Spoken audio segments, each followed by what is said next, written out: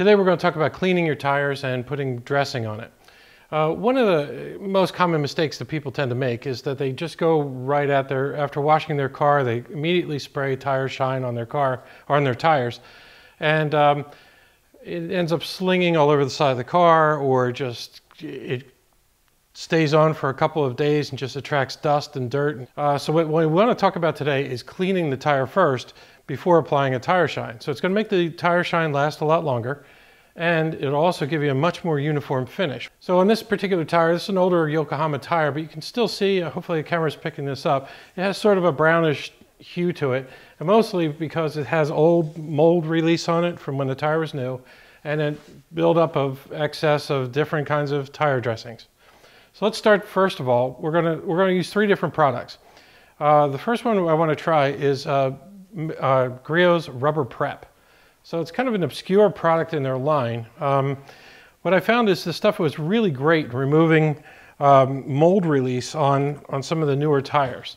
Pirellis in particular, Michelin's, especially their vintage line, tend to come with this white caked on residue, and this tears right through it and gets right to the bottom, right to the rubber, and makes it a lot easier to apply your next step. So the rubber prep itself, I like to use a small or an older towel, because these towels won't be very good after you use this prep. So really simple to use. There's nothing to it. I use a lot of it, even though you're probably not supposed to, but I do like to build it up. You can see immediately how it removes all that gunk that's on the tire. So we'll give it a little bit of agitation.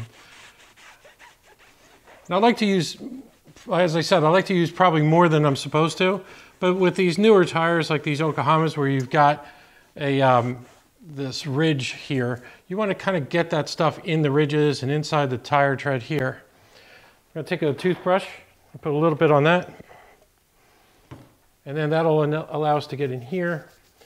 Now this seems a little excessive, but you know, you do it once and basically you won't have to keep going back on it. So let's just knock that out. So we just have this little section, and then you can go back and hit where the seams are. But immediately you can see, I hope you can see on the camera, that the tire itself is already starting to look like a semi-gloss black finish, where you can actually see the rubber, and it dries nice and clean. I'm going to spin the tire now. We're going to try one of their newer products. This is their foaming tire cleaner. This is more readily available. The Rubber Prep, I think you have to order only online on griotsgarage.com. This one you can get at Advanced Auto Parts, O'Reilly's, places like that. And this stuff is really, really neat. You put it on like this. You can actually do the wheel with it as well if you want to. Again, I take an older microfiber towel. In this case, these are the cheapy ones that have already gone through a couple of wash cycles.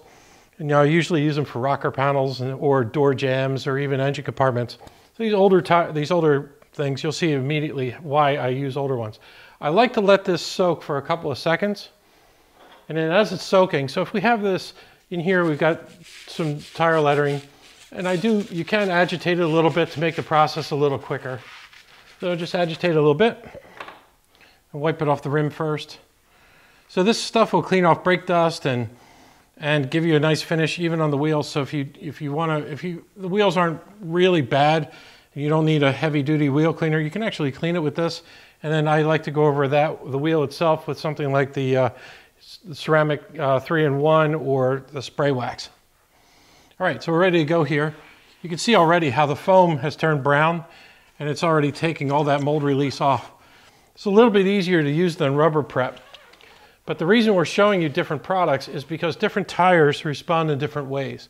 What I find is that some of the Michelins don't react very well to certain products, or the Pirellis.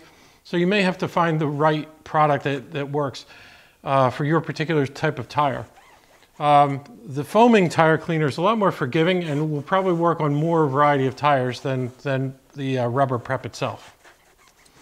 So again, wipe it off, let it dry for a minute or two. And that's about it. Now it looks a lot deeper and a lot glossier than what we did earlier with Rubber Prep. That's because it's still drying. But once this dries, it'll kind of have that same finish where you're down to the bare rubber. You can actually hear it squeak. And you can also feel that there's no residue in between. Your fingers stay clean. All right, the third product we're going to use is not a Griot's product, rather a product that was made for range hoods. That's where it originally originated. It's a all-purpose degreaser called SD20, made in Ohio. This stuff is what a lot of the NASCAR teams, IndyCar teams use to remove rubber from the side of the car or to keep their parts clean, that sort of thing. I find it to be a fantastic degreaser. You can spray it on bare aluminum and it won't stain anything. This stuff really works great. Be very careful around paint. Sometimes I've had reactions with different types of paint, especially older, really dry lacquers. They can maybe leave a little bit of mark behind it, but when you're doing a tire, it doesn't really matter. This stuff works perfectly on all these rubber surfaces. I also like it on rubber seals and gaskets and that sort of thing. Anyway, SD20 is just like the foaming tire cleaner in that it just goes on as a foam.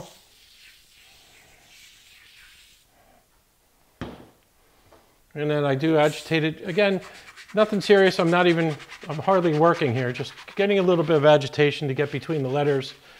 But you can see immediately how it goes from white to brown as it picks up all that dirt. It takes all that old gunk off of there. So SD20 and the foaming tire cleaner from Griot's have one other thing in common that I really like, and that's the fact that you can spray your wheel well with it as well. So if you have painted wheel wells, or in this case they're painted with a stone guard on top, you can just go ahead and spray that in there and wipe it off clean, and then hit it with a quick detailer or a spray wax on top of that to protect it, make it last a little bit longer the next time you go to clean it. Again, with these Yokohamas, I'm getting up in that groove just to make sure we got that edge cut. Finish wiping off and then let it dry. So now we've gotten this far. Let's go back to our original. Here's our original with the rubber prep.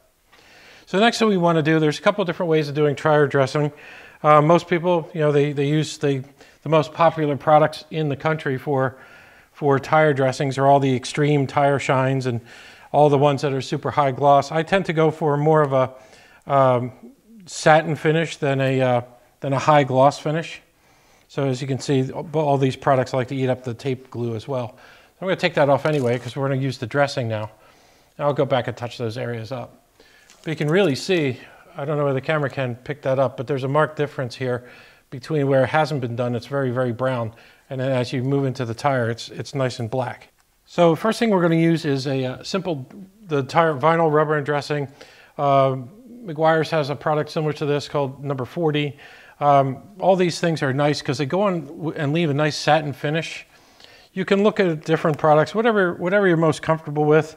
There's things like Endurance and other tire dressings out there that really last a long time, but they're all going to last a lot longer now that you've cleaned the rubber itself.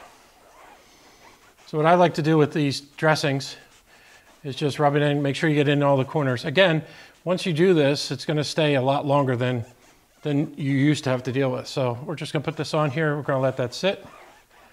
And then we're going to move to another section. So in this section, I'm going to take a dry towel. Make sure we get all the old cleaner off. All the old cleaner out of here. So it's completely dry before we put our dressing on. And then we're going to use, in this case, some of the black tire shine from Griot's, one of their spray-on products. Again, getting up in that groove. And all the edges. And again, I like to let it sit. So continue doing whatever you were doing, clean your wheel wells or whatever. Once it sits on there for about 5-10 minutes or so, then what I'd like to do is just buff it down to leave a nice even finish. So this is first of all, the vinyl rubber dressing that we put on first. And that's the finish that this is the kind of finish that we're looking for. So the tire looks like a brand new tire. It doesn't have any real gloss to it. A lot of this you can see it's a little blotchy in here, but all that will settle down as the material dries. On the tire shine side, this is perfectly acceptable to a lot of people, but I'm not a big fan of their high gloss. So again, I take the towel, wipe it down, and then find a dry side and buff. Basically, you're burnishing that material in. Now, the black shine will leave a high gloss anyway, but they do have other products such as the satin finish, which will give you a little bit lower gloss and not as in your face as this particular one is. So there you have it. This will also dry down a little bit and tend to soak in, so it'll have a little bit more uniform finish. So you just have to let it dry for whatever, half an hour or so, and you'll be good to go. Support brands that support classic motorsports. Get your chemical solutions from CRC Industries. Visit crcindustries.com to learn more.